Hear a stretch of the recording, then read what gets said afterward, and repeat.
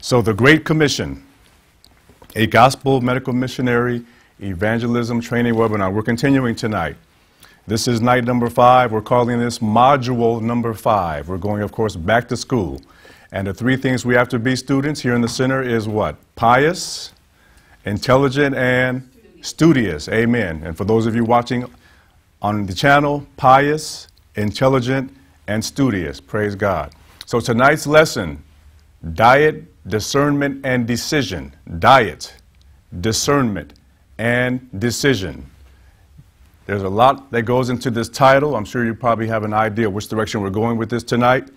We're praying for God's blessing. Amen. So just to recap very, very briefly, our 3 cornerstone quotes from the Spirit of Prophecy. Number 1, Counsels on Health, page 533. I wish to tell you that soon there will be no work done in ministerial lines but medical missionary work. So that is the most important thing we have to understand. Soon and very soon, that's all the work we'll be doing in the context of the loud cry to the world, bringing out the other sheep into this fold that Jesus spoke about in John 10:16. Number 2, 7 testimonies, page 62, paragraph 1. We have come to a time when every member of the church should take hold of medical missionary work. Again, that means you, and that means myself. Take hold of it, meaning taking part in it and actually conducting and doing it with God's help. Number 3, Counsels on Health, page 540. Again, the work of the true medical missionary is largely what? It is largely a spiritual work. So we have to make sure that we do it all in the context of what we've been teaching and sharing this entire week, that the spiritual part has to be involved in the work or it's not true medical missionary work. Short story, true story. Very good friend of ours, family friend, a few years back, maybe 4 or 5 years ago or so, went to a medical missionary training facility. I won't call the name of the place. I won't even mention the state, but she attended there for several months, and she was very blessed by it. She learned that this particular location had Jesus as the center. It was true medical missionary training. When she finished that training, she went to another state now, to another very well-known, high-level medical missionary institution that I won't name in another state. She stayed there also and learned for several months. What she found when she was there was this. This particular institution did not have Jesus at the center. The focus seemed to be more on training students to become medical professionals to be able to get jobs in worldly medical institutions and hospitals when they completed their studies at this particular institution. Now I'll ask you a question. Is that in God's order? Well, let's take a look. Inspiration will answer. This is from 1T, page 560. Sister White says this. 9 months after the December 25th, 1865 vision. Now that vision was a vision where the Lord told her that our people as a whole, as a denomination, have been negligent in regard to health reform. Very negligent. So God gave her a vision that we need to step it up and live up to the light that she's given us. She says 9 months after the December 25th, 1865 vision, the Battle Creek Sanitarium, then called the Western Health Reform Institute, was opened in September 1866. Also, their first health journal, called the Health Reformer, was published in August 1866, the month before. But soon thereafter came what? A warning from heaven, a warning from heaven. Here's the warning. The Lord told her, the health reform is a branch of the special work of God for the benefit of His people. It's a very important and key component to that. I saw that in an institution established among us, the greatest danger would be of its managers departing from the spirit of the present truth and from that simplicity which should ever characterize the disciples of Christ. A warning was given me against lowering the standard of truth in any way in such an institution in order to help the feelings of unbelievers and thus secure their patronage. In other words, brother, sister, the key word here is compromise. Compromising. The Lord showed her, we cannot compromise. I've given you the health reform truth, the message. You have to take it as it is and live it and apply it and implement it just as I gave it to you. But they compromised.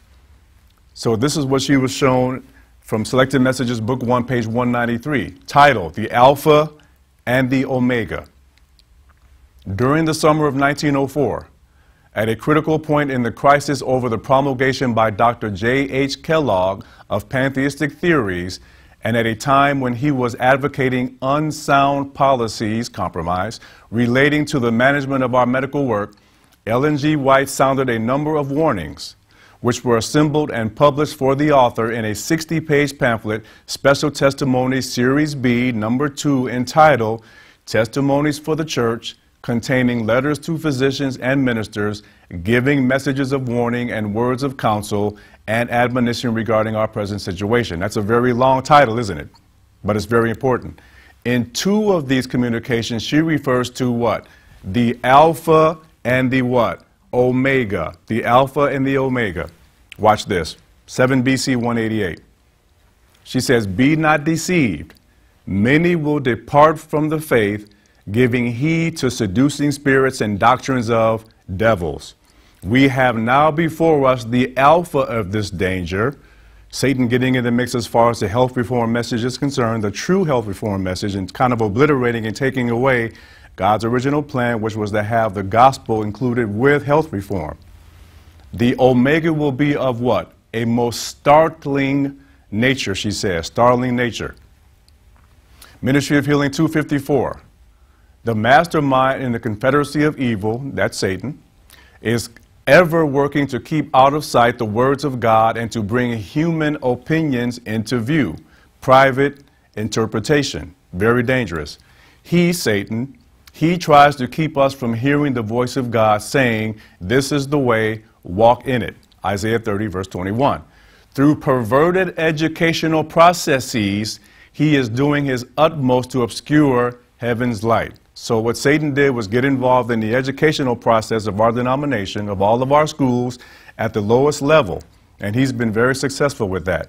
So in turn, this is now the omega of apostasy. So now everything in our educational system has been warped and it has been compromised at the highest levels, So now our educational system, our major universities are all basically walking after the ways of the world. So God's original plan for health reform has been skewed. It's been altered a great way. So let's talk about cause and effect. Cause and effect. Now, when I was at a very young age, a couple of brief testimonies, I was about 8 years old. And I can recall a very, very warm day in California. And all the kids in the neighborhood were playing outside for several hours. Beautiful hot day. And I can recall coming in the house and telling my mother that I was very thirsty. So she made some Kool-Aid. I drank all these cups of Kool-Aid. I remember it was strawberry Kool-Aid. It was all red. And I had several cups of it. So I'm sitting there for a few minutes. And after about maybe 10 minutes or so, I tell my mom, I said, Mommy, I feel like I'm going to throw up. She said, well, go to the bathroom. So I ran down the hall to the bathroom. I ran into the bathroom. I lifted up the toilet seat, and as soon as I lifted it up, everything came out. And it was a sea of red Kool-Aid in the toilet. That was one of my earliest vivid memories of whatever you consume in your system has an effect on how you feel. Now, a little later in life, I had actually 3 situations where I obtained or acquired food poisoning. 3 times. The first time, I was about 14 years old, and I ate a Polish sausage from Woolworths. Anybody remember the store Woolworths from back in the day? Ate it at Woolworths, downtown San Francisco, got home, and I was so sick I thought that I was going to die. 2 years later, about 16 years old, I ate a Polish sausage hot dog at Candlestick Park at a San Francisco Giants baseball game. Same thing. I was so sick for almost a week, I thought I was going to die. Third time, I'm about 22 years old, and I eat at McDonald's a bacon, egg, and cheese biscuit for breakfast. Actually, I think I had 2 of them. Same thing, major food poisoning. Now, what was the common denominator with those three foods? The common denominator was swine's flesh, which the Bible clearly tells us what? Do not eat, do not even touch it, pork flesh. Now, cause and effect. Brother, sister, the lesson is this. This simple little item here, this little round disc, we all know it's called what? It's called a plate. This little item here may seem innocent on the surface, but I'm here to tell you, the ruin of tens, hundreds, thousands, yea, millions, and even billions of people have been compromised based on what they place on this and what they consume on a meal by meal, daily, weekly, monthly, yearly, and decade by decade basis. This little thing right here is very, very serious. So what we have to do is we have to educate our people on what needs to go on here. Number one, how often we need to eat. Number two, how far our meals should be spread apart. Number three, all this is under the context and the auspices of the science of eating. There is a science to eating. Absolutely so. So this is a very high-tech, highly resoluted, close-up, magnified view of the human taste buds. Again, these little fellas might seem innocent on the surface, but brother, sister, I'm here to tell you, these things, as the Bible says, in fact, let's go to the Bible. Why don't we go there right now? Proverbs 18. We're going to let the Bible speak. Proverbs chapter 18.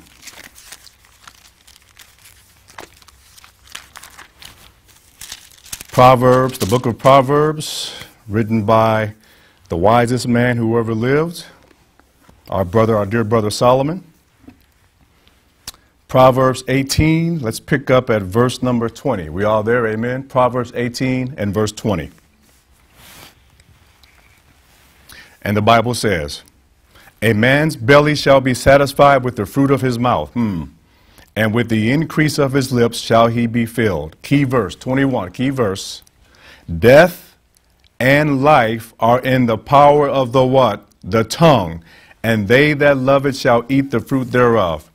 Did you get the lesson, brother, sister? Life and death, death and life are in the power of this little organ right here. And many people fall and fail and fall short because of the power of this instrument. So small, but so significant. So Joel 3:14 tells us multitudes, multitudes in the valley of what? Decision. For the day of the Lord is near in the valley of decision. How many times do we stand in front of this metal box, just like this young lady's doing here, sometimes in the middle of the night, and we open the door and we're just looking, trying to decide what we need to eat? Well, again, the title of this message is Diet, Discernment, and Decision. Our diet has a major impact on what we decide and what we discern and how we discern things, not only in life in general, but the truth as well, present truth in particular, and we're going to see that tonight. Powerful statement here, Counsels in Health 37. Sister White says, many have inquired of me, what course shall I take to best preserve my health? My answer is, and there's 5 points here, let's take these one at a time. 1, cease to transgress the laws of your being, meaning the laws of life or the laws of health. God's plan, the 8 laws of health. Stop transgressing or violating the laws of health. Number 1. 2, cease to gratify depraved appetite. Stop indulging in appetite. Eat the way God said to eat. Simple, on time, not overeating, not overdoing. Depraved. Number 3, eat simple food. We are told that we have to eliminate the large amount of cooking that we partake of every day. Remember, and we all know this, when you get to about 118 degrees, when you're cooking food items, at that point you're burning off all the nutritional benefit and reward on the outside, the outer portion or the bran. We have to keep our food as simple as possible. Nice balance between 70 to 80% raw, and between 30 to 20% what? Cooked. Amen. Number 4, dress healthfully, which will require modest simplicity. Keep your limbs covered as much as possible, preferably at all times. That's very important. Number 5, work healthfully. Now, you know, James White, we're told, literally worked himself to death. So we can't overwork as well. We have to be careful with how much we work. Our bodies can only take so much. But she says if we adhere to all 5 of these points, she says, you will not be what? Sick. You will not be sick. So those are words of life, aren't they? Those of you who are taking pictures on your computers at home of your screens, please take this picture and bookmark it. This is a very, very nice equation from heaven. From heaven. Amen. So the book of Genesis, we're told, gives quite a definite account of social and individual life. This is Fundamentals of Christian Education, page 22. And yet we have no record of an infant being born blind, deaf, crippled, deformed, or imbecile. Neither one. There is not an instance upon record of a natural death in infancy, childhood, or early manhood. People lived, and they lived a long time, didn't they? Amen. There is no account of men and women dying of disease. Obituary notices in the book of Genesis run thus, quote, and all the days that Adam lived were 930 years, and he died. Quote, and all the days of Seth were 912 years, and he died. Concerning others, the record states, he lived to an good old age, and he died. It was so rare for a son to die before the father that such an occurrence was considered worthy of record. Quote, and Haran died before his father Terah. So people in the book of Genesis lived a long time, didn't they? And not only that, no one was sick in the book of Genesis. In fact, who was the first person in the Bible record, period, to be accounted as sick? Well, let's see. Let's go to the book of Genesis. Let's go there. Genesis chapter 48. Now, we're going to consider what exactly we mean when we're talking about the word sick in the Bible context. Genesis chapter 48. Genesis 48. And we're all familiar with the story here. The 48th chapter of the book of Genesis. And we're going to start at verse 1. Actually, we're going to read verse 1. We all there, amen? And the Bible says, and it came to pass after these things that one told Joseph, behold, thy father is what? Sick. And he took with him his 2 sons, Manasseh and Ephraim. Now, this is telling us that Joseph's dad, Jacob, was actually ill. But what do we mean when we actually use the word sick? Are we talking about physically sick or maybe another kind of sick? Well, let's see. Let's go to Genesis chapter 9. Let's go back 30 or so verses to Genesis chapter 9. And let's look at another affliction. Genesis chapter 9. And we're going to pick up at verse 18. Amen. Genesis 9 and verse 18. Lord, please continue to bless these words as we open and read them. Please give us a great lesson tonight, Lord, and beyond. We ask in Jesus' name. Amen. Genesis 9 and verse 18. And the sons of Noah that went forth of the ark were Shem, Ham, and Japheth. And Ham is the father of Canaan. These are the 3 sons of Noah, and of them was the whole earth overspread. And Noah began to be an husbandman, and he planted a vineyard. Praise the Lord. 21, key verse. And he drank of the wine and was what? Drunken, and he was uncovered within his tent. So now brother Noah drank some alcohol, became inebriated or drunk. Now, would you consider this a type of sickness? Oh, yes, absolutely so. Even though he voluntarily drank it, he became sick. But what caused him to want to drink the alcohol is the question. Genesis chapter 4. Let's go back a few more chapters. Genesis chapter 4. Genesis chapter 4.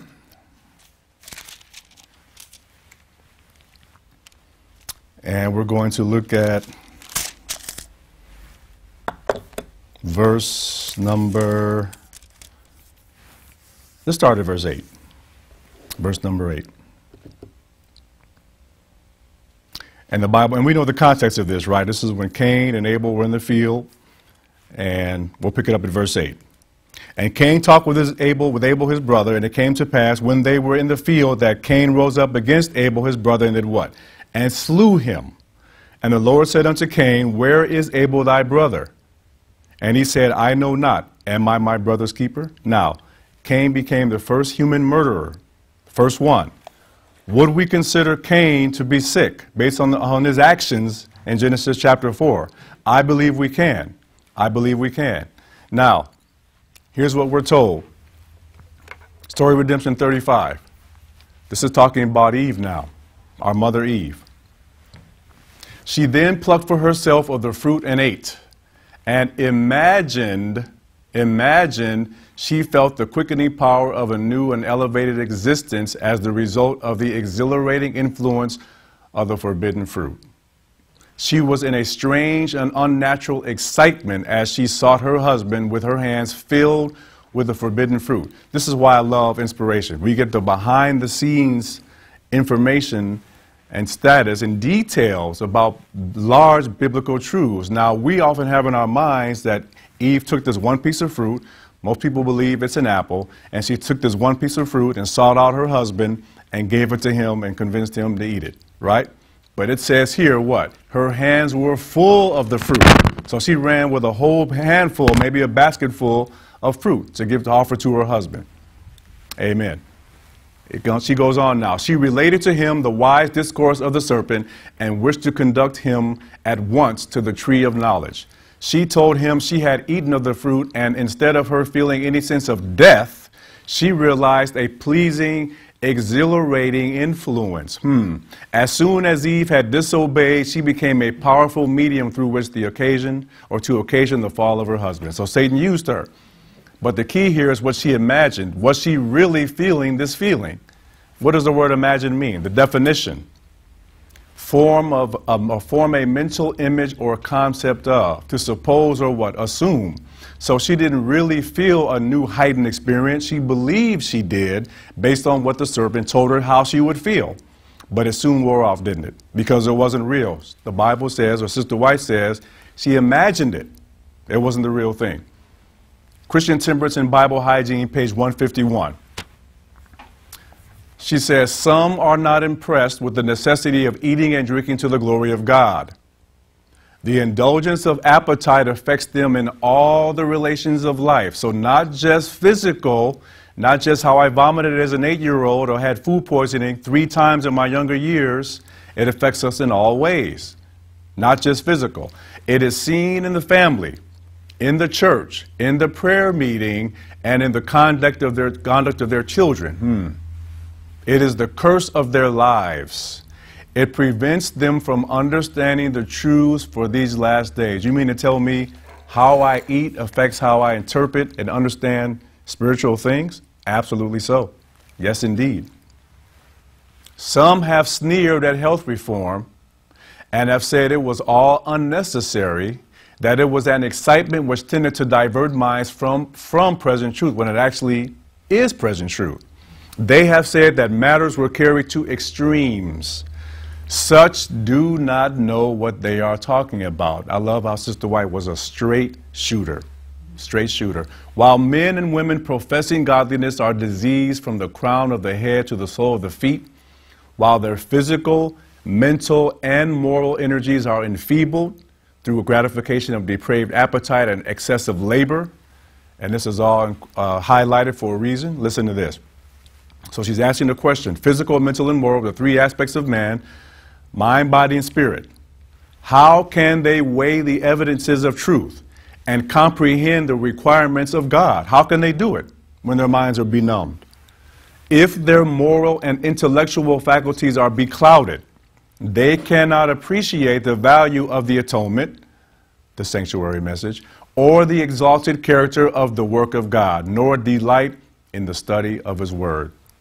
They can't understand it, and they can't rejoice in the beauty of it because of the way they're eating. Their mind has been compromised completely. 1T 618, 619. The abuses, she says, I love that word. The abuses of the stomach by the gratification of appetite are the fruitful source of most what? Church trials, church problems. You mean it all starts with the stomach? Arguments at the elders' table or for church board meetings? It's because of gratification of appetite? Those who eat and work intemperately and irrationally talk and act irrationally. So there's a direct effect. Remember, cause and effect, cause and effect. Those who eat and work intemperately and irrationally talk and act the same. An intemperate man cannot be a what? A patient man. He cannot be. It is not necessary to drink alcoholic liquors in order to be intemperate. The sin of intemperate eating, eating too frequently, too much, we talked about that a few minutes ago, and of rich, unwholesome food, tastes good, but not good for us, destroys the healthy action of the digestive organs, affects the what? The brain. Diet, discernment, and decision is the name of our message tonight.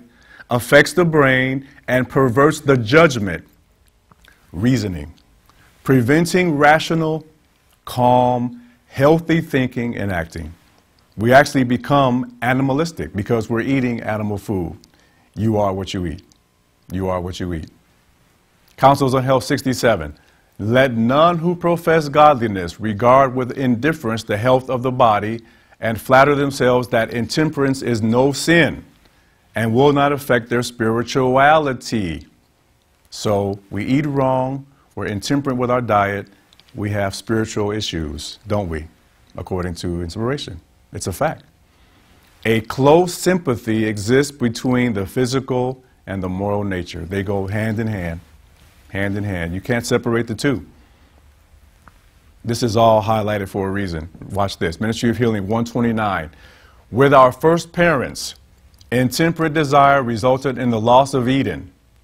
Temperance in all things has more to do with our restoration to Eden than men realize. So we're talking about restoration to Eden. We're talking about eternal life, aren't we? Because we know that in heaven, Eden will be restored. John saw that all the way down the book of Revelation, Revelation chapter 22. Everything's going to be there again, restored, the long-lost Eden. And the tree of life will be for the healing of the nations. We're told that. But we don't really appreciate how our intemperate lifestyles will affect our eternal welfare. The two go hand in hand. So it's very, very, very, very, very serious. Let's go to Genesis chapter 1. Genesis chapter 1.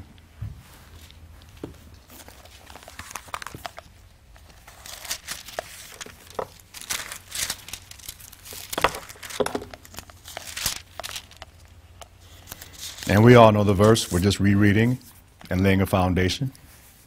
Genesis chapter 1, starting at verse 26. Of course, this is the 6th day.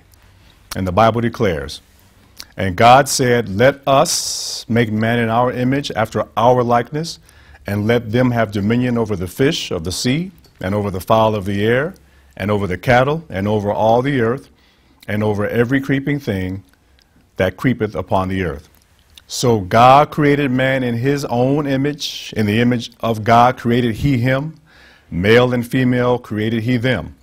And God blessed them, and God said unto them, be fruitful and multiply, procreate, and replenish the earth, and subdue it, and have dominion over the fish of the sea, and over the fowl of the air, and over every living thing that moveth upon the earth. Genesis chapter 1. This is Youth Instructor, March 5th, 1903. She says, the true object of education is to restore the image of God in the soul. In the beginning, God created man in whose own likeness? His own. And we know that was obliterated after the fall. And in Genesis chapter 5, when Adam and Eve had more sons and daughters, they came and were created in the image of Adam / Satan. Now in the image of Adam / Satan. He endowed him with noble qualities. His what? His mind was well balanced. Talking about the mind of the first Adam. And all the powers of his being were harmonious. Amen. Perfect homeostasis. Everything working in harmony together. But the fall and its effects have perverted these gifts. Sin has marred and well nigh obliterated the image of God in man. It was to restore this, restore what? The image of God in man, the way he was initially created, perfect, that the plan of salvation was devised and a life of probation was granted to man. to bring him back to the perfection in which he was first created, is the great object of life. The object that underlies every other. That's actually Mind, Character, and Personality, Book 1, page 359. This is youth instructor here on the bottom. She says, Adam was a noble being with a powerful what? Mind, a will in harmony with the will of God, and affections that centered upon heaven. Watch this. He possessed a body heir to how much disease? None. Adam did not get sick. Perfect man created in Genesis 1:26-27. Perfect diet given to him in Genesis 1:29. Perfect diet for the perfect human being. He possessed a body heir to no disease and a soul bearing the impress of deity. So he was a perfect man. 7 feet tall, perfect symmetry, no sickness, no disease. And God gave him a perfect diet. Amen. So he could maintain that perfection, maintain it. So 1 Corinthians chapter 2, let's go there now. 1 Corinthians chapter 2, back to the New Testament. And we're talking about the mind now, the mind. Now, Adam's mind was perfect, but everything changed after he fell. But Christ came to restore in man the image of God, including his mind. Amen. And we're going to see that. 1 Corinthians chapter 2, we're going to start at a very familiar verse, verse 14. 1 Corinthians 2 and 14. We all there? Amen. Praise the Lord. And the Bible declares once again, God's word, but the natural man receiveth not the things of the Spirit of God, for they are what? Foolishness unto him. Neither can he know them, because they are spiritually discerned. But he that is spiritual judgeth all things, yet he himself is judged of no man. 16. For who hath known the mind of the Lord, that he may instruct him? Question mark. But we have the mind of Christ. Did you get that? So if we're living like Christ, if we're following our King, if we're doing what he says and following him whithersoever we goeth, we're going to see in a minute that we can think like him, and God can be thinking like Jesus, and we can think like him, acting out our own impulses. In other words, whatever Jesus says we'll do because we love him, and it won't be a matter of a guesswork. We will hear his voice speaking to us. It's that simple. But that all comes in the context of temperate lifestyle, day by day. 1 Peter chapter 4. Let's go. 1 Peter chapter 4.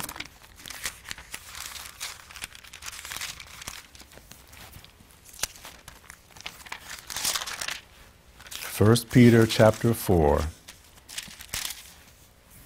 and verse 1.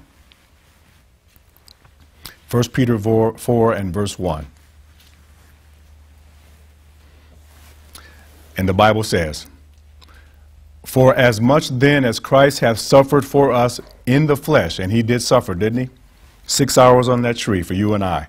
Arm yourselves likewise with the same what? Mind. For he that hath suffered in the flesh hath ceased from sin. Now I ask you, why would we be told here to arm ourselves with the same mind as Jesus? Doesn't that tell you that we can have his mind? Absolutely so. Otherwise it wouldn't have been said. Just like the Bible says that we are able to live without sin. That means we can be sin-free. But a lot of people don't believe that these days in 2016, but we can have Jesus' mind. Desire of Ages 668. Let's read it. All true obedience comes from where? The heart. It was heart work with Christ. And if we consent, he will so identify himself with our thoughts and aims. Now, I want to make sure we get this lesson. If we consent in working with Jesus, cooperating with heaven, if we do that, this is going to be the result or the fruit of that. He will so identify himself with our thoughts and aims, so blend our hearts and minds into conformity to his will, that when obeying him, we shall be but carrying out our own impulses. I remember the first time I read that, I said, is that possible? Can we actually do that where we're thinking just like Jesus and vice versa? Yes, we can.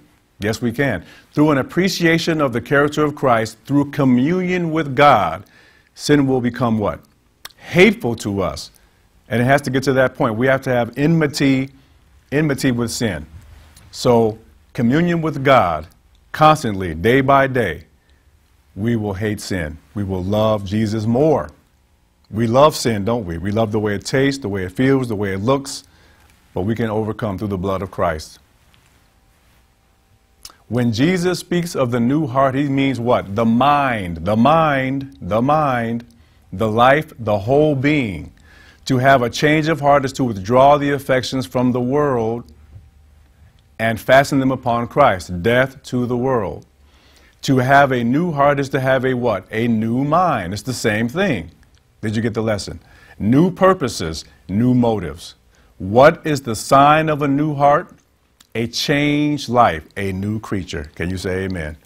There is a daily, hourly, and I may add minute by minute, dying to selfishness and pride. Youth instructor, September 26, 1901. So death to the world, death to self. We can have that new mind, but it takes a change in our day by day use of this. This is the key. This is the key. Amen. So food and intelligence, let's talk about that for a second. Now, this is a study they did a few years ago of 1 million students. A study of 1 million students in New York showed that students who ate lunches that did not include artificial flavors, preservatives, and dyes did 14% better on IQ tests than students who ate lunches with these additives. I wonder why. Physical illness. The connection between body and mind is a strong one. One estimate is that between 50 to 70% of visits to the doctor for physical ailments are attributed to what? Psychological factors. You mean that disease or illness can start up here? Is that what the world is saying? The world is saying that. So let's see what the inspired word of God, let's see what the prophet has to say about the same thing. The body and mind relationship. Let's see. First this. There is a divinely appointed connection between sin and disease. And we know that from our studies this whole week. Many times, often, disease is a result of sin. In fact, sin is disease. It is a disease. No physician can practice for a month without seeing this illustrated. 1 month, she says. Counsels on Health 325. Sickness of what? The mind prevails everywhere. 9/10, 9 out of 10 of the diseases from which men suffer have their foundation here. Where? Here, in the mind. In the mind. Perhaps some living home trouble is, like a canker, eating to the very soul and weakening the life forces. You know, problems at home can do that. Studies have shown that. They can do that. Remorse for sin sometimes undermines the constitution and unbalances what? The mind. Unbalances the mind. So, sickness, the mind, a vital connection there, vital. Let's go to Philippians chapter 3. Back to the Bible, Philippians chapter 3. For those of you who may be joining us late, tonight's lesson is diet, discernment, and decision, the connection, the relationship between the mind and what we eat. Philippians chapter 3.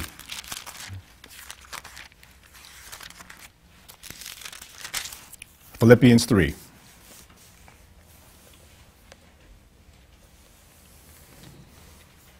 Philippians chapter 3. And we're going to begin at let's begin at verse 18. Verse 18.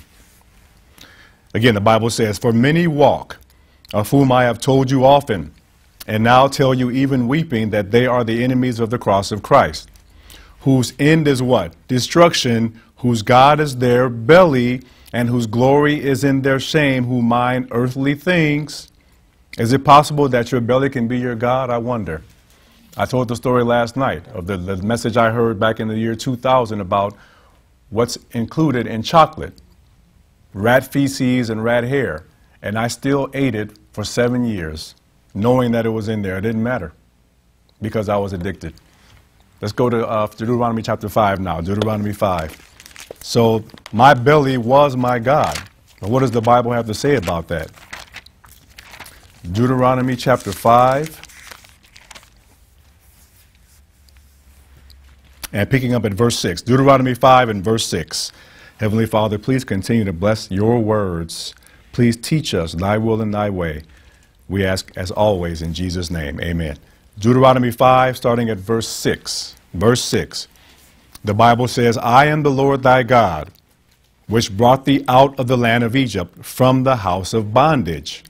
Thou shalt have none other gods before me. So you mean to tell me that when we make our belly our God, we're breaking one of the commandments? Yes, we are. It's a commandment breaking thing.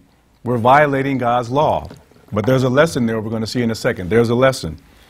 So the laws, these are some very, very critical and crucial statements. Please listen keenly. And those of you who are taking notes, take notes. Please. This is Christ's Object Lessons, page 347. Excuse me. She says, transgression of physical law is transgression of the moral law. Did you get the point? For God is as truly the author of physical laws as he is the author of the moral law. So maybe God doesn't see the moral law and the laws of, maybe he doesn't see them, the laws of hell, maybe he doesn't see them separate. Maybe he sees them as all being synonymous. Well, let's see. Let's see. Christian Temperance and Bible Hygiene, page 53. It is as truly a sin to violate the laws of our being, the laws of life or the laws of health, as it is to break the 10 commandments. To do either the laws of our being and the 10 commandments, to do either is to break God's laws. The same. From God's point of view, the same thing. Let's look at another one. Counsels on Diet and Foods, page 40. She says, premature decay and death are the result of walking away from God to follow the ways of the world. He who indulges self must bear the penalty. So there are consequences to how we eat and how we live. In the judgment, in where? In the judgment, she says, we shall see how seriously God regards the violation of the laws of health. No second probation will be granted us. Not at all. This is it. Right now. Right now. This is no time for making false moves. So in the judgment, we'll see how seriously God takes it. Especially if we know better. If we know better. Watch this. Education 196 and 197. Knowledge of nature's laws is necessary. There are matters not usually included in the study of physiology that should be considered, she says, matters of far greater value to the student than are many of the technicalities commonly taught under this head or this heading. As the foundation principle of all education in these lines, the youth should be taught that the laws of nature are the laws of God, as truly divine as are the precepts of the Decalogue, again, the 10 Commandments. The laws that govern our physical organism, God has written upon every nerve, muscle, and fiber of the body. Every careless and willful violation of these laws, a slice of chocolate cake at midnight, is a sin against our Creator. How necessary, then, that a thorough knowledge of these laws should be imparted. I submit to you, in my opinion, I submit to you, maybe God doesn't see the Decalogue as being over here, the 10 Commandments, and the laws of our being or the laws of health or the laws of life, 8 laws of health being over here. Maybe God sees 18 laws that we have to follow implicitly. That's what I'm reading here. That's what I see. So we have to take both of them just as serious as the other. Do you see the point? I hope you do. So the frontal lobe now, we're talking about the area of the brain right here. The executive function of the frontal lobes involve the ability to recognize future consequences resulting from current actions, to choose between good and bad actions, reasoning, right? Everything's reason right here. Override and suppress socially unacceptable responses, and determine similarities and differences between things or events. Now, this is a worldly point of view. This is from Wikipedia. So what we're going to do is look at the biblical account and compare the worldly point of view to what the Bible says. And there's some very interesting, intriguing similarities here.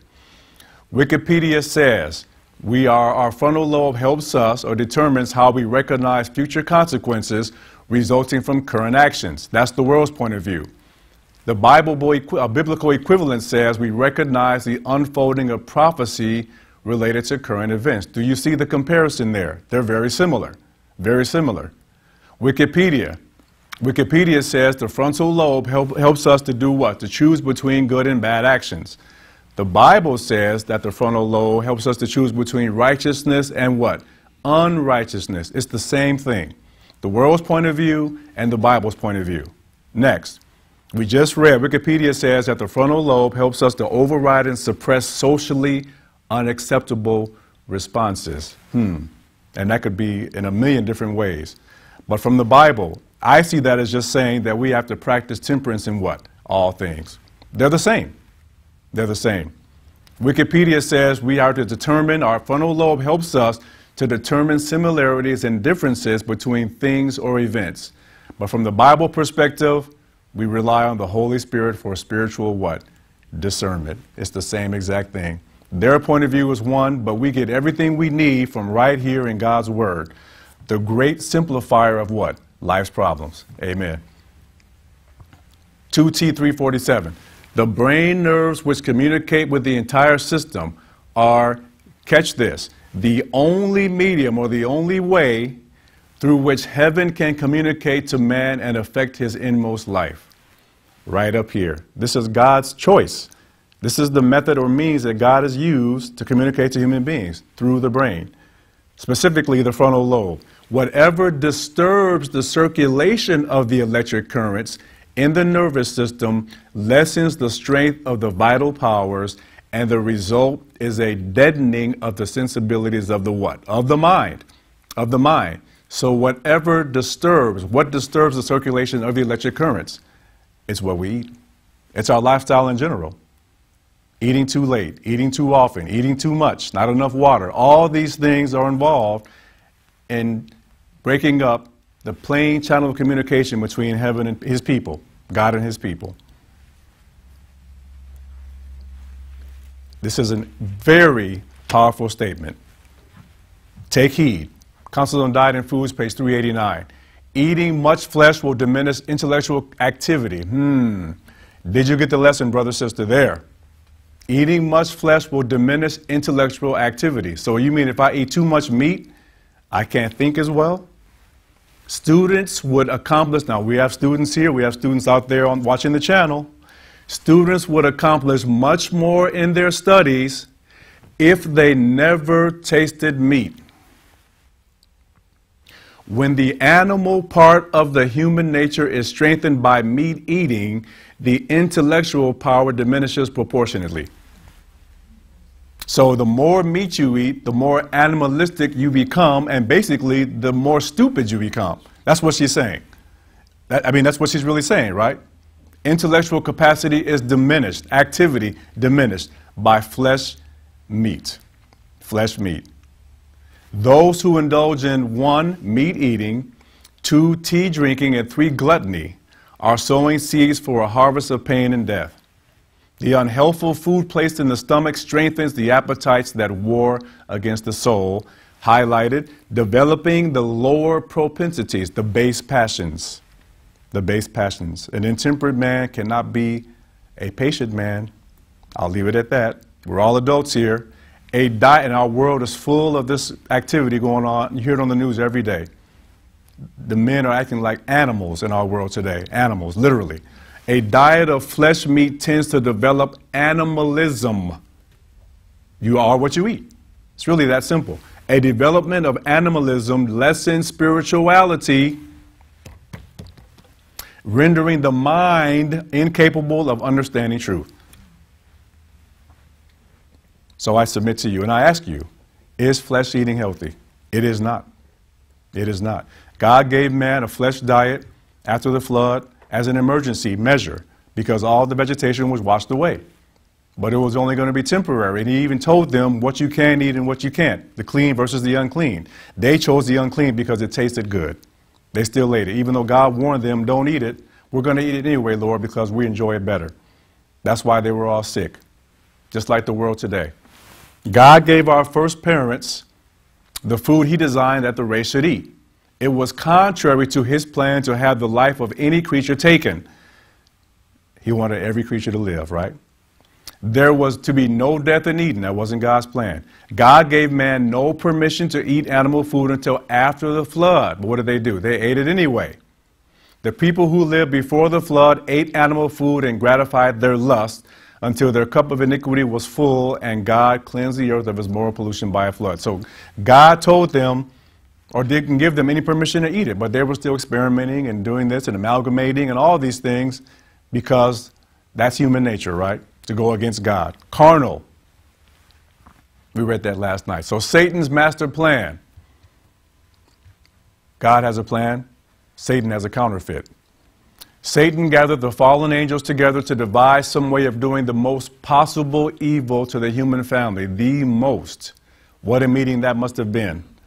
One proposition after another was made. So all these demons are submitting their points of view and their ideas to the master, their master, Satan. Until finally Satan himself thought of a plan. He would take the fruit of the vine, also wheat. You know, wheat is a problem these days. We'll get into that during the practical lesson in a few months. Also wheat, this is prophecy, and other things given by God as food, and would convert them into what? Poisons, GMO, which would ruin man's physical, mental, and moral powers, the three aspects of man. And so overcome the senses that Satan should have full control. Through perverted appetite, the world would be made corrupt. Can you say, how can we not see that this woman was a prophet? The fact that Satan had this meeting, he made a plan as far as corrupting the food source is concerned, and he's accomplished that today. It's there. God is good. His most effective temptation today. Satan comes to man as he came to Christ. He well knows his power to overcome man upon this point, to indulge in appetite. He overcame Adam and Eve in Eden upon appetite, and they lost their blissful home. Entire cities have been blotted from the face of the earth because of the debasing crimes and revolting iniquity that made them a blot upon the universe. Watch this. Indulgence of appetite was the foundation of all their sins. Appetite. It all starts right here. Remember the close-up I gave you, the magnification of the taste buds? It all starts right here. Everything starts right here. Brain nerves. The secret of Satan's strategy, the enemy's strategy. Intemperance of any kind benumbs the perceptive organs and so weakens the brain nerve power that eternal things are not appreciated, but placed upon a level with the common, and that's true. The higher powers of the mind designed for elevated purposes are brought into slavery to the baser passions. If our physical habits are not right, our mental and moral powers cannot be strong, for great sympathy exists between the physical and the what? And the moral. I know we're kind of overstating things a little bit, but we have to make the point. We have to make the point. There's a connection. So God decided, well, they're living this way, they're eating wrong, I have to do what? I have to shorten their life span. I have to do it. He had no choice. The diet of animals is vegetables and grains. That's what they eat. Must the vegetables be animalized? In other words, do we have to eat animals to get a secondary way of getting our vegetables through the animals that eat the vegetables? That's not what God wants us to do. Many people think you have to eat animals to get protein, to get vitamin B. Oh no, we can go straight to the source. Must they be incorporated into the system before you can get them? Must we obtain our vegetable diet by eating the flesh of dead creatures? Absolutely not. God provided fruit in its natural state from the earth for our first parents. After the fall, the eating of flesh was suffered or allowed in order to shorten the period of the existence of the long-lived race. He cut us short. We didn't deserve to live 900 years. We didn't deserve it. It was allowed because of the hardness of the hearts of men. After the flood, the people ate. This is both these slides, by the way, are Counsels on Diet and Foods, page 373, if you're taking notes. She says, after the flood, the people ate largely of animal food. God saw that the ways of man were corrupt and that he was disposed to exalt himself proudly against his Creator and to follow the inclinations of his own heart. And he permitted that long-lived race to eat animal food to do what? Shorten their sinful lives. Soon after the flood, the race began to rapidly decrease in size and in length of years. So from living to be over 900 years old, down to 600, 5, 4, 3, 200, and now we're blessed, according to the book of Psalms, to live 70, right? Only by means or way of strength and health. So he wanted to cut our lives short and our size. So we went from being 16 or 17 feet tall to what? 5 feet tall, 6 feet tall in most cases. Some people are taller, amen. So I want to read this. This is very important. People in the 1800s didn't die because of diet. Heart disease was not included in textbooks. Cancer, diabetes, and hypertension were considered wealthy diseases because most Americans could not afford meat. Only the rich people got these diseases because they could afford the flesh. Wealthy people back then ate like most Americans eat today. Everybody can afford it now. Here's the lesson. When meat began to become affordable in the 20th century, last century, the rate of chronic disease skyrocketed. The cause was a shift from a plant-based dominant diet to animal-based diets. Everything changed around 1940, 1950. Everything shifted around that time. The biggest dietary change in human history ushered in an era of eating-related diseases. By the mid-1900s, we ate more meat than we weighed. 225 pounds of meat per year. Mid-1900s. That's a lot of meat. That's a lot of full colons, would you say? So the average consumption of meat per year per person in these countries, Japan, which, by the way, has one of the highest, in the top 3 easy, of lifespans on this earth today. They eat 44 kilograms of flesh per year, per person. England, 80, a little higher. France, 101. Australia, 110. United States of America, 125 kilograms. That comes out to 275 pounds of dead flesh animal meat per year per person. That's a lot of meat. You know, they say that John Wayne, was it John Wayne? Elvis Presley, when he died and they did his biopsy or whatever they did, they found 40 pounds of undigested flesh in his colon. 40 pounds. That's a lot. That's what killed him. That's what killed him. So we know death is 3/5 eat, and these things will definitely kill you. We have to avoid them at all costs. These images may disturb you. We have to be careful not only what we eat, but where we eat. Where we eat is very important. So fast food places like Wendy's, you have employees that are doing these things, right? You can't see these things taking place when you're on one side of the counter and they're behind the counter and around behind the big machines and behind the grill, but they're doing it.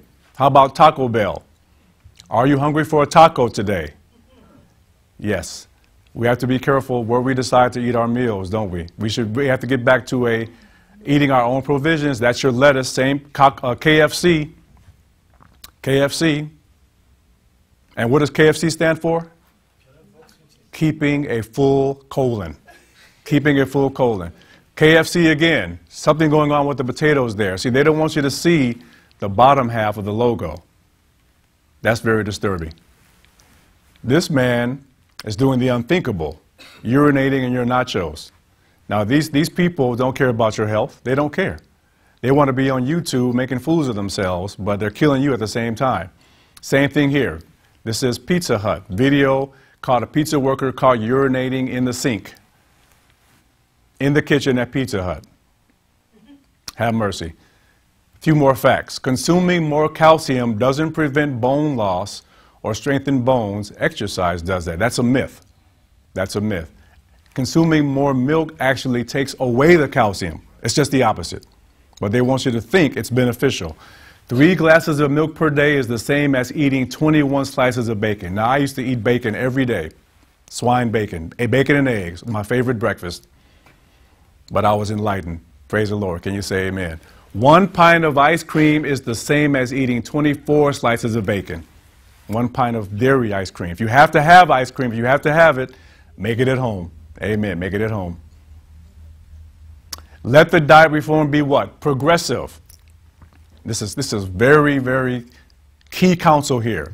Let the people be taught how to prepare food without the use of milk or butter. It can be done. Millions of people in this world, even outside of our denomination, are eating this way. Have the children of the world become wiser than the children of light? I hope not. Tell them that the time will soon come. It is here when there will be no safety at all in using eggs, milk, cream, or butter, because disease or disease in animals is increasing in proportion to the increase of wickedness among men. There was a huge shift around 1980. I wish we had time to go over that.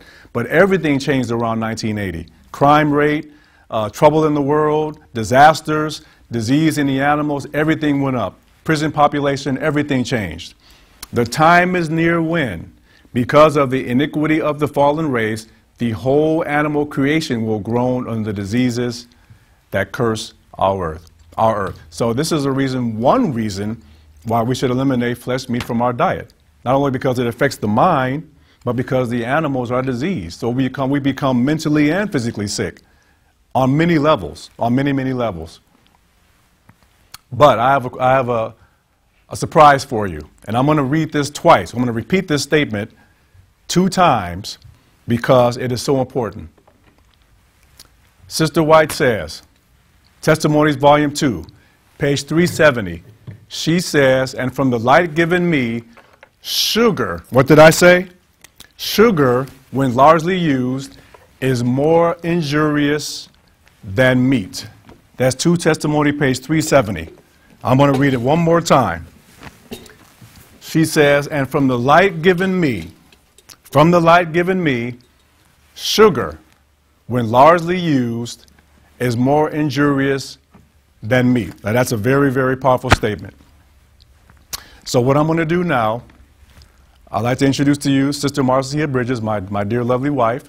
We're going to have a prayer, and she's going to take over the second segment of tonight's session. Amen? Amen. Let us pray, sister. We can kneel.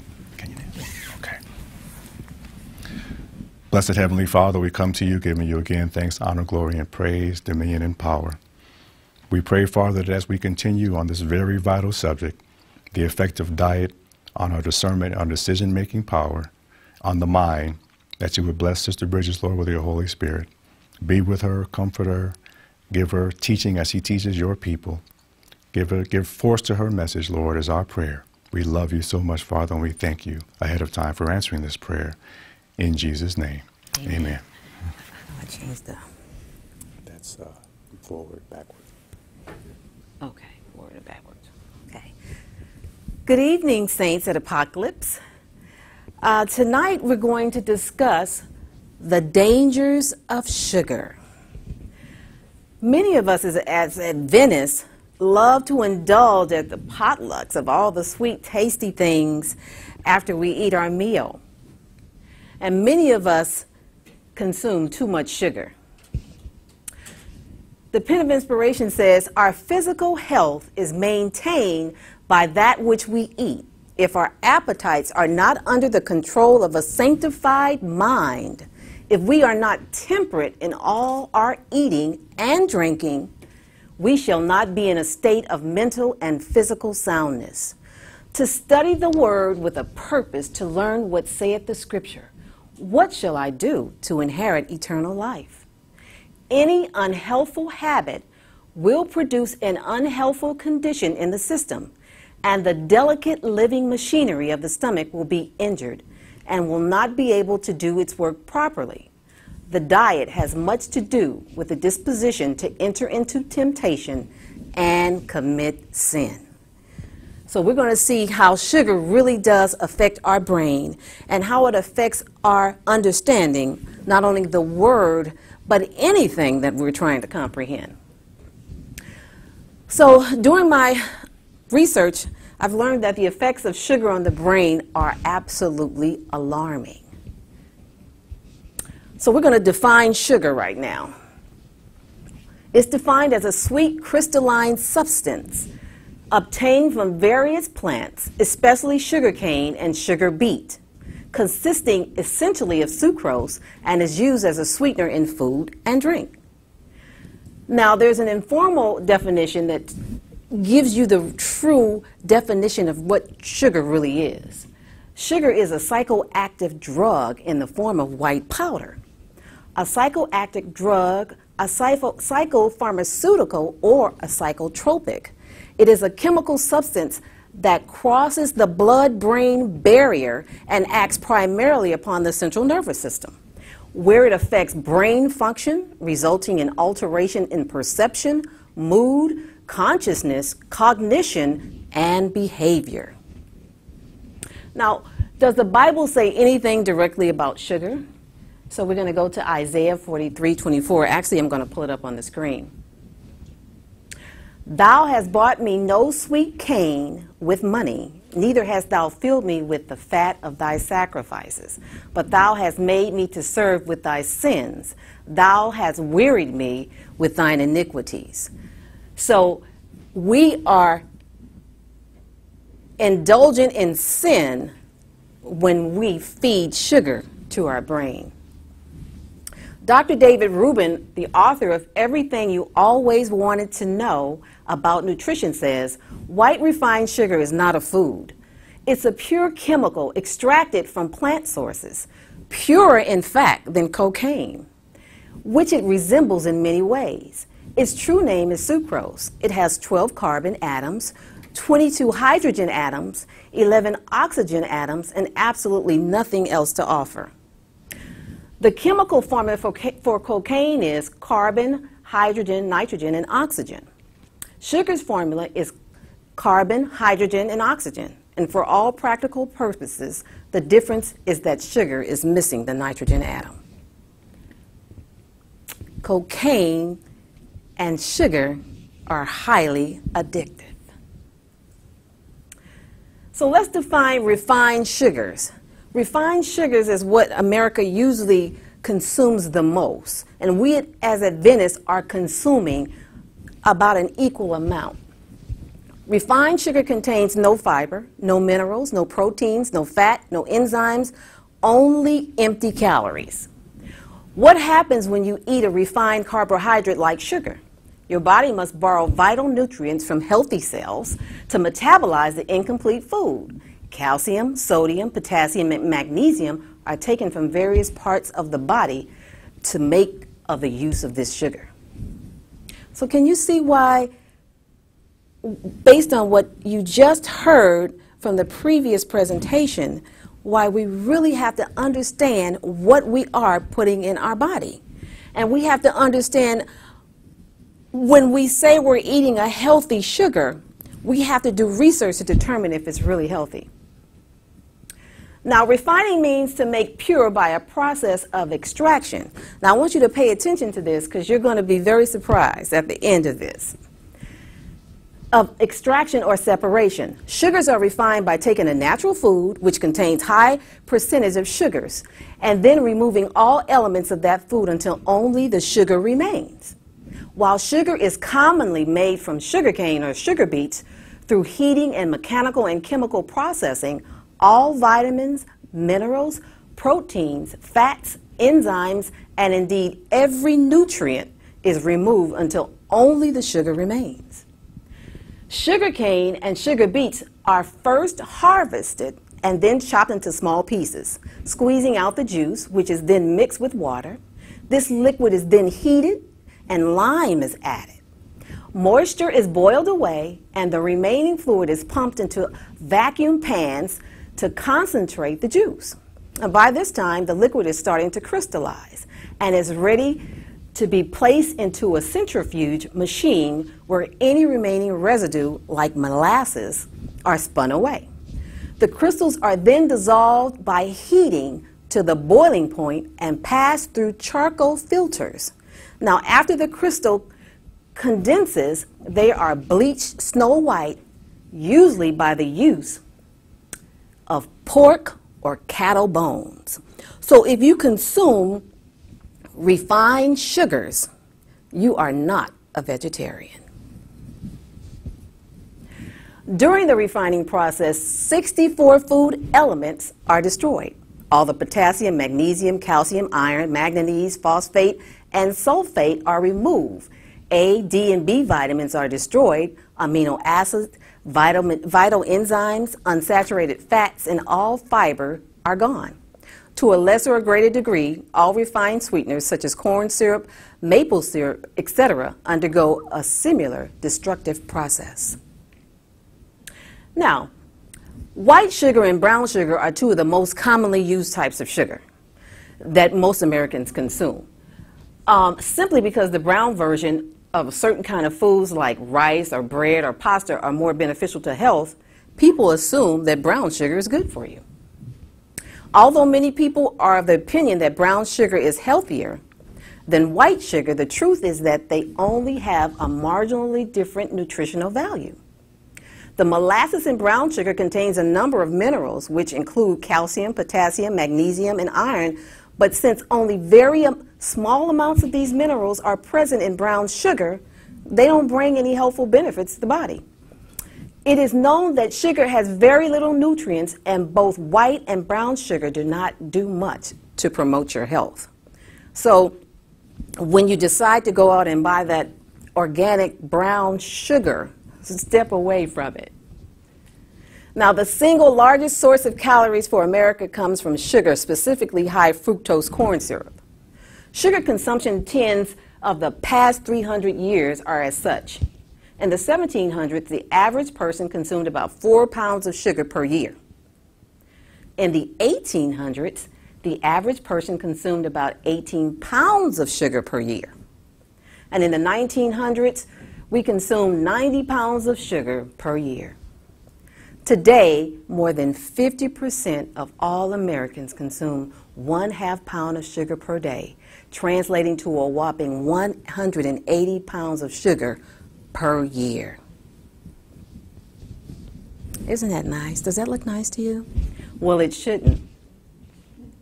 Far too much sugar is ordinarily used in food. Cakes, sweet puddings, pastries, jellies, jams are active causes of indigestion.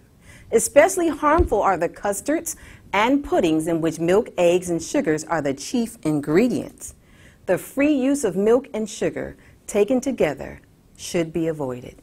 Ministry of Healing, 302, 1905.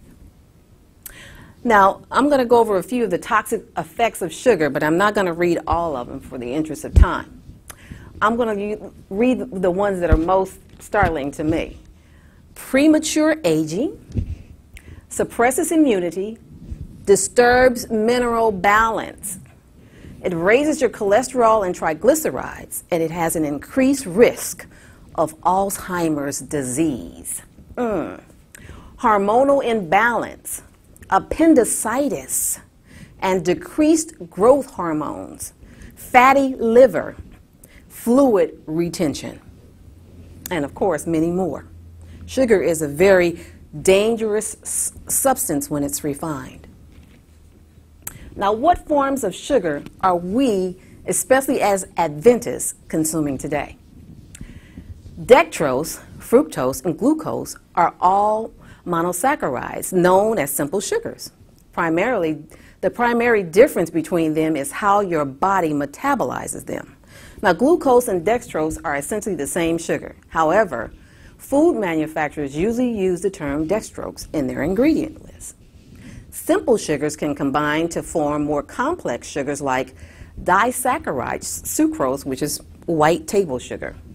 High fructose corn syrup is 55% fructose and 45% glucose.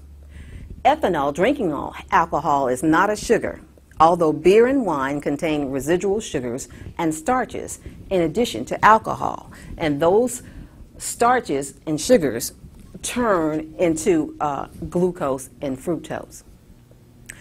Now, sugar alcohols like xylitol, which we have here, glycerol, sorbitol, maltitol, mannitol, and erythritol, are neither sugars nor alcohols, but are becoming increasingly popular as sweeteners. They are incompletely absorbed from your small intestines for the most part, and they provide fewer calories than sugar, but often cause problems with bloating, diarrhea, and flatulence. Splenda is not a sugar, despite the sugar-like name and deceptive marketing slogan, made from sugar.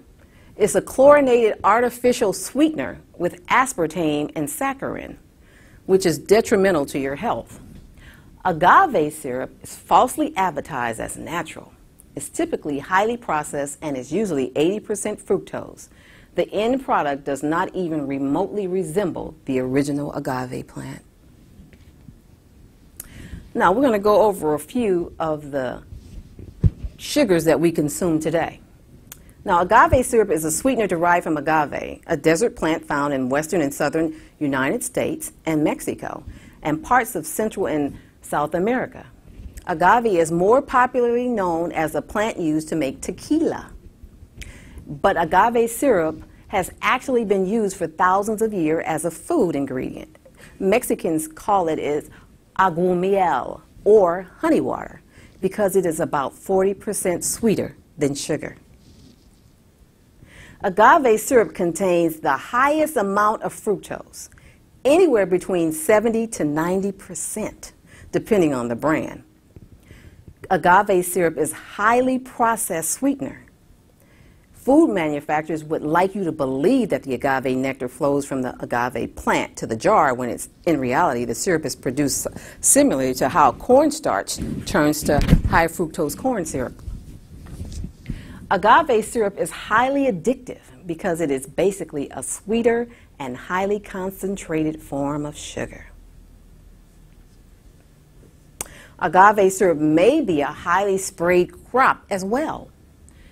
It has no nutritional value, contains large amounts of toxic steroid derivatives called saponins, and agave syrup may contain an organic heat-formed contaminant called HMF. So let's talk about honey. Honey is about 53% fructose, but is completely natural in its raw form and has many health benefits when used in moderation, including as many antioxidants as spinach. Now, what does the Bible say about a natural, healthy sweetener? Proverbs 16:24 says, "Pleasant words are as honeycomb, sweet to the soul and health to the bones." 25:27 says, "It is not good to eat much honey, so for men to search their own glory is not glory." True temperance teaches us to dispense entirely with everything hurtful and to use judiciously that which is helpful. Temperance 138:2. So even though honey is very good for us, we need to use it in moderation. Okay, let's look at coconut sugar. Coconut sugar is the boiled and dehydrated sap of the coconut palm. Coconut sugar isn't a nutritional superfood, but it does offer more vitamins and minerals than white table sugar. Coconut sugar also provides small amounts of phytonutrients such as polyphenols, flavonoids, and other antioxidants. You also find the B vitamins, inosol, often used as a mood booster in coconut sugar. Now, agave nectar is 90% fructose, and high fructose corn syrup is about 55% fructose, and coconut sugar has just about 45% fructose.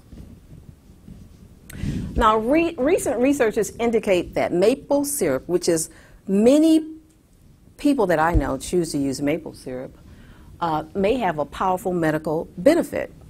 A recent study found that over 20 compounds in pure maple syrup that support health, 13 of which are first-time discoveries. Several of these new compounds exhibit anti-cancer fighting agencies and antibacterial fighting agencies. Now, maple syrup also has a powerful vitamin and mineral profile, which furthers its health-promoting capacity. Now, maple syrup is real thin when it comes out of the tree, and the sap contains mainly water, so it has to be reduced down and boiled down and boiled down. Now, sometimes some of the benefits are removed, but not many. and many of good nutrients remain in maple syrup. Natural sugars. To most dietitians and food experts, natural sugar is the kind of sugar contained in fruits, vegetables, and other plants. Now, most of these sugars occur as fructose through glucose and sucrose and can also be found in some foods. They are natural for two reasons: because they occur on their own and because they are not manipulated or extracted by humans. Now, all sugars are not created equal. In spite of what you might have been told, glucose is the form of energy your cells were actually designed to run on. And in fact, nearly every living thing on earth uses glucose for energy. But as a country, regular cane sugar, or sucrose, is no longer the sugar of choice. It's now fructose. So why is fructose so dangerous? The large production of fructose came about in the 1970s as a result of technology that made high fructose corn syrup far less expensive to produce. So as fructose is the primary sugar in most fruits, it isn't that fructose is evil, it's just that massive doses you and your families are exposed to that make it dangerous. Because it is so cheap and makes food taste so much better, it's added to virtually every processed food. So every processed food that we usually pick up in the store has some form of sugar, and it's usually fructose. Now, there are two overall reasons fructose is so damaging to your body. Fructose is broken down in your liver just like alcohol and produces many of the side effects of chronic alcohol use, right down to the beer belly. People are consuming fructose in quantities that are 400 to 800% higher than they were 100 years ago. Now, due to its pervasive presence in just about all processed foods, it's really, really bad for you. Now, because of the increasing awareness of the danger of high fructose corn syrups, people have turned to the healthier sugar alternatives, which is what food manufacturers are marketing agave syrup to be. But don't be fooled. According to Dr. Joseph Mercola, agave syrup is actually worse than high fructose corn syrup. Now, when we take in sugar, it clogs the system. It hinders the working of the living machine. That's Counsels on Diets and Foods 327. And Elvin just went over, or Brother Bridges just went over many of those principles when he was speaking about the mind and diet. So let's take a quick look at processed food health risk. Food processing removes some of the nutrients, vitamins, and fiber present in your food. Cheap artificial sugars, salt, preservatives, in processed foods have less fiber quantity and don't add any nutritional benefits. It slows down your digestion as well. Processed foods are highly addictive because they have fructose corn syrup in them. Some processed dairy products, dried fruits, etc., contain sulfite, which causes a range of health diseases. And processed foods kills natural taste and color of foods. In order to restore the natural flavor, manufacturers add cheap artificial sugars. These artificial sugars, salts, and fats cause gastrointestinal problems, hormonal problems, nervous system problems, etc. Now, what does soda do to your body? Contrary to popular belief, many of Adventists today do consume soda, which we should not be consuming. Within 20 minutes, your blood sugar spikes and your liver responds to the resulting insulin burst by turning massive amounts of sugar into fat. Within 40 minutes, caffeine absorption is complete. Your pupils are dilated, your blood pressure rises, and your liver dumps more sugar into your bloodstream. Around 45 minutes, your body increases dopamine production, which stimulates the pleasure centers of your brain. A physically identical response to that of heroin, by the way. After 60 minutes, you'll start to have a blood sugar crash, and you may be tempted to reach for another sweet snack or beverage. Now, these are 5 disturbing facts about soda. It can be used to clean a toilet. Use it with a ball of aluminum foil for rust or chrome. It can clean corrosion from car batteries. You can use it to loosen a rusted bolt. Hazardous material signs are required on trucks carrying concentrated ingredients like soda.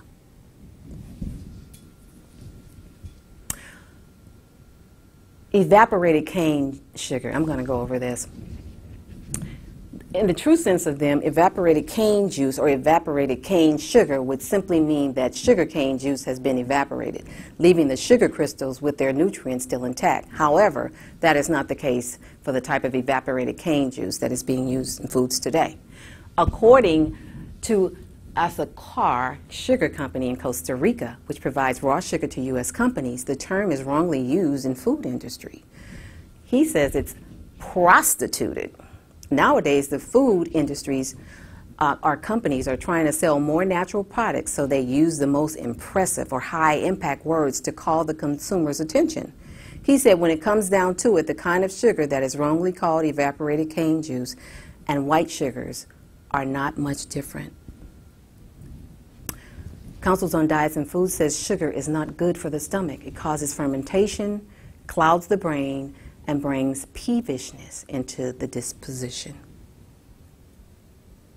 Now, we've been brainwashed to believe that sugar is good for us. Now, it's becoming increasingly clear that the same pathological process that leads to insulin resistance and type 2 diabetes may also hold true for your brain.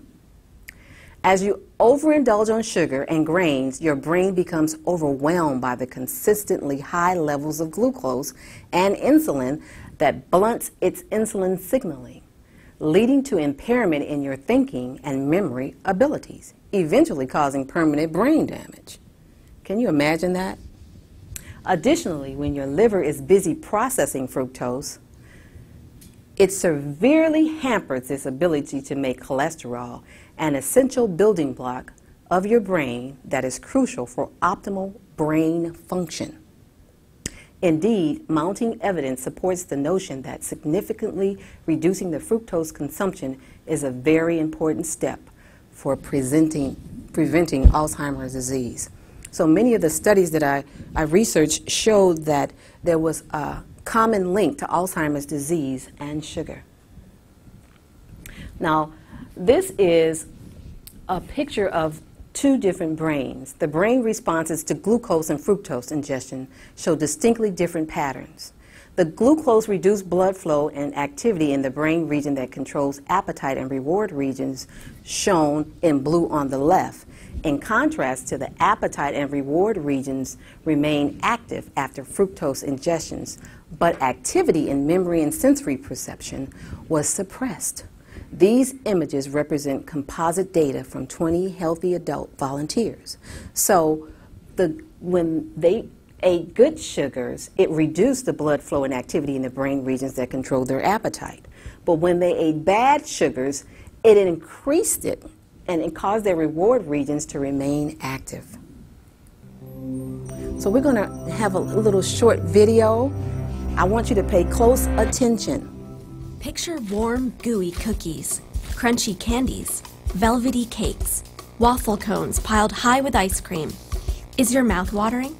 Are you craving dessert? Why? What happens in the brain that makes sugary foods so hard to resist? Sugar is a general term used to describe a class of molecules called carbohydrates, and it's found in a wide variety of food and drink. Just check the labels on sweet products you buy. Glucose, fructose, sucrose, maltose, lactose, dextrose, and starch are all forms of sugar. So are high fructose corn syrup, fruit juice, raw sugar, and honey.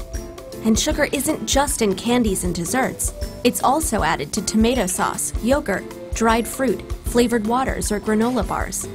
Since sugar is everywhere, it's important to understand how it affects the brain. What happens when sugar hits your tongue? And does eating a little bit of sugar make you crave more? You take a bite of cereal. The sugars it contains activate the sweet taste receptors, part of the taste buds on the tongue. These receptors send a signal up to the brainstem, and from there it forks off into many areas of the forebrain, one of which is the cerebral cortex.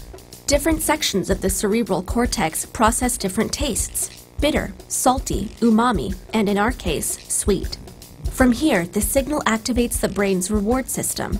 This reward system is a series of electrical and chemical pathways across several different regions of the brain. It's a complicated network, but it helps answer a single subconscious question. Should I do that again? That warm, fuzzy feeling you get when you taste Grandma's chocolate cake? That's your reward system saying, yes. And it's not just activated by food. Socializing, sexual behavior, and drugs are just a few examples of things and experiences that also activate the reward system. But overactivating this reward system kickstarts a series of unfortunate events: loss of control, craving, and increased tolerance to sugar. Let's get back to our bite of cereal. It travels down into your stomach and eventually into your gut. And guess what? There are sugar receptors here too. They're not taste buds, but they do send signals telling your brain that you're full, or that your body should produce more insulin to deal with the extra sugar you're eating. The major currency of our reward system is dopamine, an important chemical or neurotransmitter. There are many dopamine receptors in the forebrain, but they're not evenly distributed. Certain areas contain dense clusters of receptors, and these dopamine hotspots are a part of our reward system. Drugs like alcohol, nicotine, or heroin send dopamine into overdrive, leading some people to constantly seek that high. In other words, to be addicted. Sugar also causes dopamine to be released, though not as violently as drugs. And sugar is rare among dopamine-inducing foods. Broccoli, for example, has no effect, which probably explains why it's so hard to get kids to eat their veggies. Speaking of healthy foods, let's say you're hungry and decide to eat a balanced meal. You do, and dopamine levels spike in the reward system hotspots. But if you eat that same dish many days in a row, dopamine levels will spike less and less, eventually leveling out. That's because when it comes to food, the brain evolved to pay special attention to new or different tastes. Why? 2 reasons. First, to detect food that's gone bad. And second, because the more variety we have in our diet, the more likely we are to get all the nutrients we need. To keep that variety up, we need to be able to recognize a new food, and more importantly, we need to want to keep eating new foods. And that's why the dopamine levels off when a food becomes boring. Now back to that meal. What happens if in place of the healthy, balanced dish, you eat sugar-rich food instead? If you rarely eat sugar, or don't eat much at a time, the effect is similar to that of the balanced meal. But if you eat too much, the dopamine response does not level out. In other words, eating lots of sugar will continue to feel rewarding.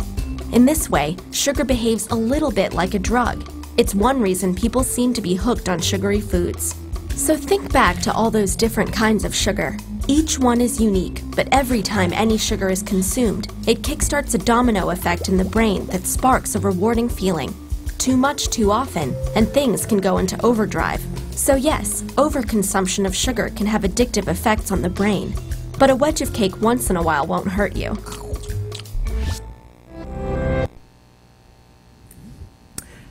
It is better to let sweet things alone, let alone those sweet dessert dishes that are placed on the table. You don't need them. You want a clear mind to think after God's order. Review and Herald, January 7th, 1902. In the interest of time, we're going to close at this point. I'd like to ask Brother Bridges to come up and join me as we pray.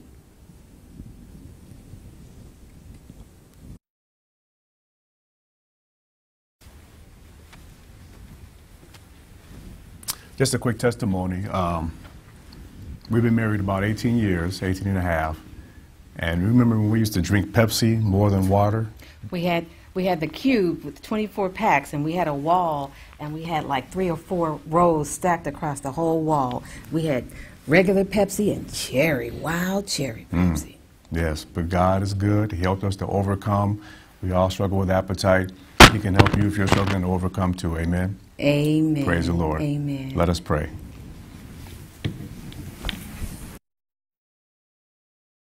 Father, we come before your throne. We give thanks and honor and glory to you for your wonderful, wonderful truths.